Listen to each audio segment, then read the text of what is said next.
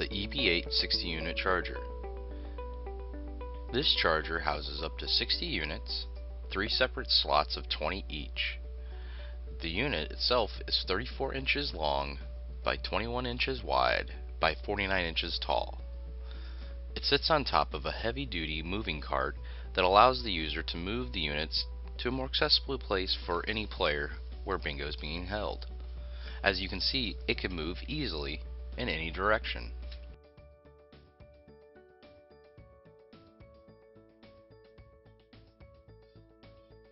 The charger has a 6-hour turn timer on the back of it. This allows you to turn a timer to ensure that it has power for that exact amount of time. Easily just turn the timer to the desired amount of hours in which you want to charge. We suggest the full 6 hours. There are 3 individual power switches for each of the individual racks of units.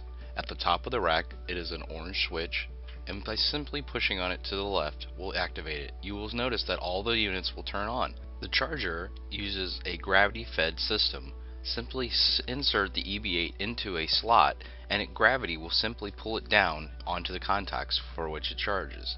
When the handset is plugged in correctly, there is a light on the handle. You'll see that the light is green when the handset is fully charged, red for when it's charging, and no light when there is either no power or the handset is not properly placed in the rack. At the end of the night, be sure to take your 110 volt plug it in, and make sure to turn your 6-hour timer all the way to 6 hours so the units can begin to charge. It does take 6 hours for a full charge.